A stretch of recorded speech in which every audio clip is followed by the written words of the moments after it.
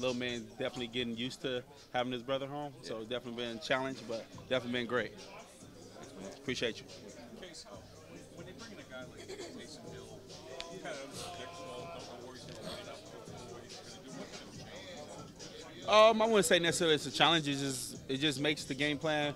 Um, you have to know a little bit more of the details of what they like when he comes into the game, where he's lined up at, what position he's playing, and what they like to do when he's at that type of position. But I wouldn't say it's a challenge. You got to know where he's at, and as long as we do that, we understand our keys. We take care of the ball game. How important is it to just kind of keep Brees, I guess, off his rhythm? Because once he gets in the rhythm, he can really tough to do. Oh, definitely. As we seen a couple of weeks ago when he broke the record, that guy was on fire. I think he had one or two incompletions the whole game, and you see how deadly that can be. So it's gonna be definitely key for us to make sure he's moving a lot in the backfield, not letting him sit there and just straight us apart. So it's gonna be key for us up front to make sure we put the pressure on him as we can to lighten up the load for our DBs.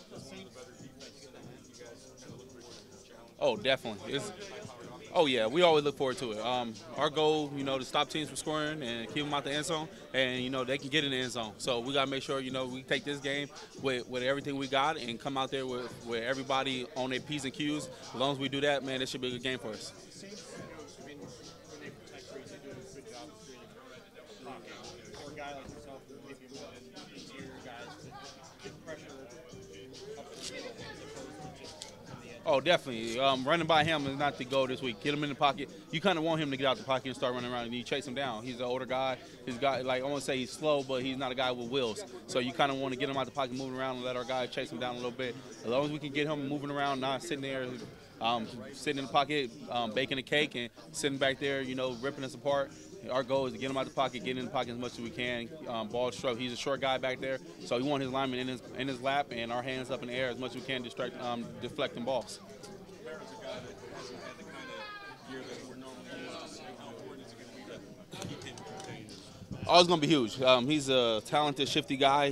Like the outside edges, we gotta make sure we set those edges. Don't let him get out there.